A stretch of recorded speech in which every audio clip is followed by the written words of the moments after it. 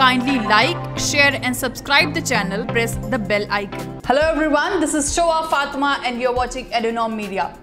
And today's top news is that DMK urged Puducherry government to reduce fees for MBBS courses in the private colleges. The DMK today urged Puducherry Chief Minister to assure that the private medical colleges of the Union Territory brought down the tuition fees for the MBBS courses.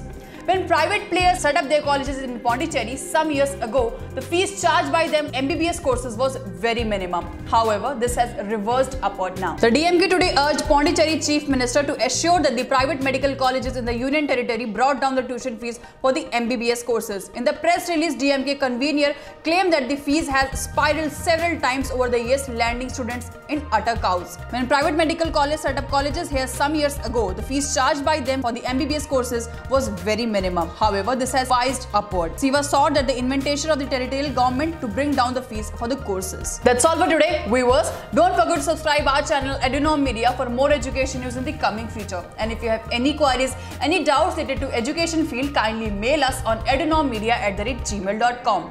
That's all for today. Join us again on the next episode. Till then, from the entire team of EDUNOM Media, have a nice day.